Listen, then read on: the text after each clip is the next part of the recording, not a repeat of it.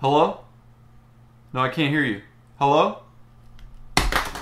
Hey, what's up? It's Matt Rayfield, and welcome to Matthew Rayfield World on the Matthew Rayfield Internet Television channel. Today, I have for you a little web experiment that I did, a little JavaScript, a little web development. It all started with me thinking about emojis, because you can put emojis in a lot of places that maybe you don't think that you can. Like, you can actually put them in a URL. So if you go to matthewrayfield.com/kissyface, you might get something like this. I don't know. It's possible you might get that. But then I was thinking that if you add some JavaScript, if you use a little JavaScript to manipulate the URL, maybe things could get interesting. So I with this idea, I was looking at emojis, right? I was looking at these emojis, and some of these might be interesting to animate, right? So we got the clock, we got the moon. The moon's kind of cool. Maybe I could do like a spinning moon, right? So I wrote that little JavaScript, and then I got spinning moon right here in a URL. I mean, your URL is moving. Have you ever seen a URL move on a page?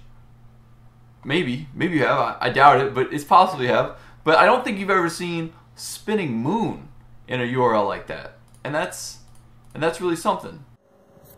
So I didn't explain that super well. What I'm doing with JavaScript is updating the hash part of the URL very rapidly with a different sequence of emojis or characters. So it looks like it's animated, but it's really that hash just getting updated super fast through JavaScript. So then I was thinking, just what other things? I mean, you saw the clock. We looked at the clock, right? There's a clock emoji right there. So you can do a little spinning clock, right? Boom. There's a spinning clock. So then I was just thinking, all right, what if we do multiple emojis, right? And emojis have skin tone modifiers. I don't know if you know that. So like if you put a bunch of babies, you got these colorful babies dancing around on your URL. And I like that. That's nice. Or maybe you're looking for something a little old school, something like a GeoCities MySpace vibe. So we got these kissing emojis. It's darling. It's delightful. Put that on your website, and people are gonna tell their friends about it. Maybe. But then I thought, it's not just emojis that we can do. There's all kinds of bizarro characters out there. So I started looking around on Wikipedia as you do. So I looked at these block characters, box drawing characters. We got these are kind of interesting. These I don't know what you call those, lines, corners, edges. And we got these are called block elements here. We've got like one that you can control the height. We got one you control the width of. Got some other random ones. And so then I was thinking, with these height ones, if you can make different heights, what if you could make them like wavy? You do a little sine wave action and make like a wavy URL. So I went ahead and I made wavyurl.com. You go there and look at that URL. Is that not describe exactly what the website is? It's a wavy URL. And that's something. That's something to look at. If you want to look at a wavy URL, you can just go to wavyurl.com and take a look. Pretty nice. Pretty nice. So then I thought, all right, that's all just silliness, right? I mean, wavy URL, waving. It's not useful. It's just for glitz and glamour, and we want something substantial to do with this newfound technology of ours. So I thought, what about progress bar? Your page is loading. What if the URL showed that? So this, of course, just moves back and forth. But you can imagine, maybe as your page loads, that the URL goes boop, or it doesn't go boop, it just goes boop, and then the page loads. So you could do that with these block characters. Pretty nice. And then, what if you want to go back to emoji world, right? We got the moons. Moon progress bar. There's all kinds of progress bars out there. And even I don't know if you know this. Yeah, I'm sure you know this, but like the little twirlers that you have for loading, those are called throbbers. At least Mozilla calls them throbbers. I think that's gross. But so we can make a throbber here. There's a throbber. That's not really a throbber.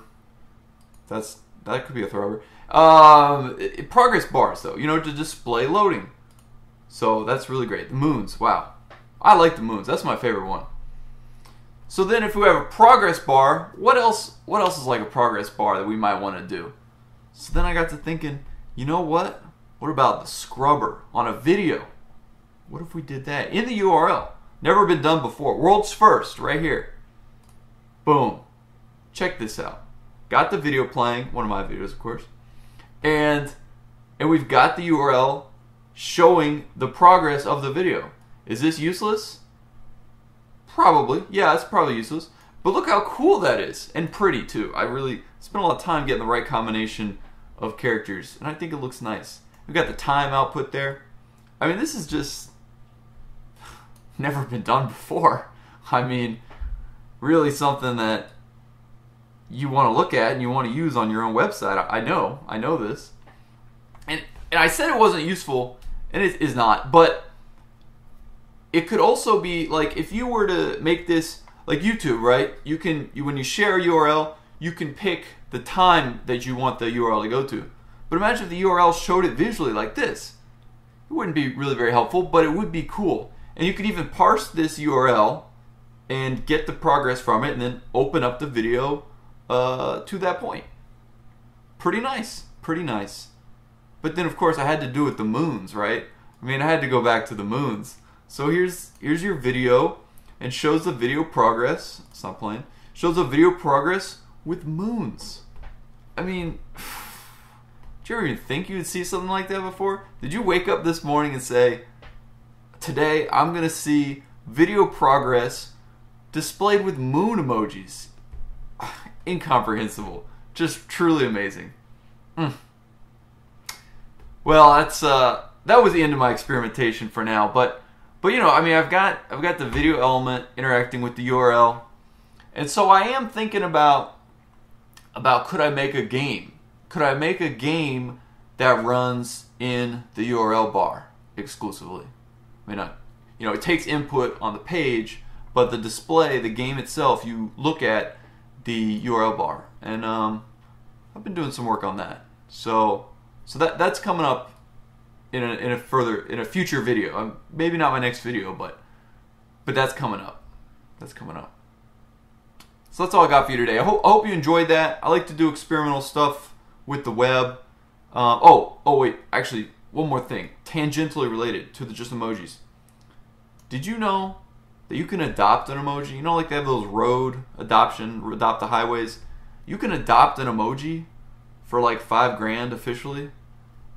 Like, where was it? Like, yeah, some dude named Jason Jenkins paid $5 grand to adopt the poop emoji. That's serious. That really happened.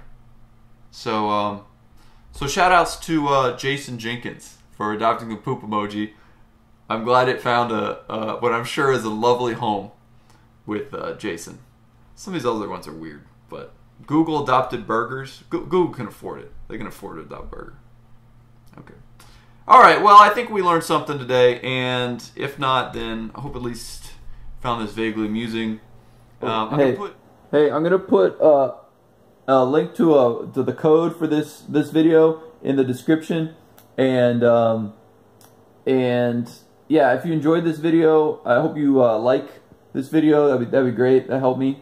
And if you want to see more stuff, more weirdo web experiments and various things with technology and the like, subscribe to this channel. You know, hey, it won't hurt you. It'll make you feel good, actually. It'll make you feel good to subscribe. Okay? Okay, bye. Oh, bye.